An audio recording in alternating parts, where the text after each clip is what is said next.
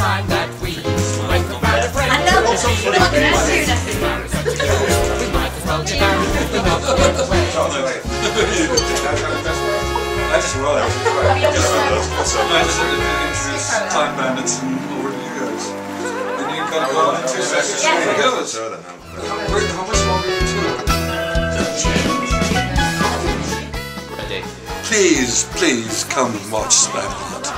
The actors are starving. My home needs a mortgage. We're all in need of you. You specifically. Please come.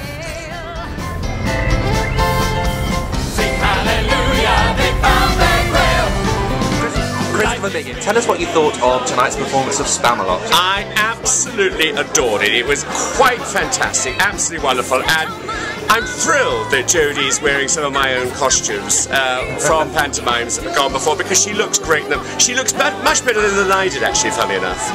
And if you were in Spamalot, who would you like to play? Well, of course there's only one role. That's Jodie's role.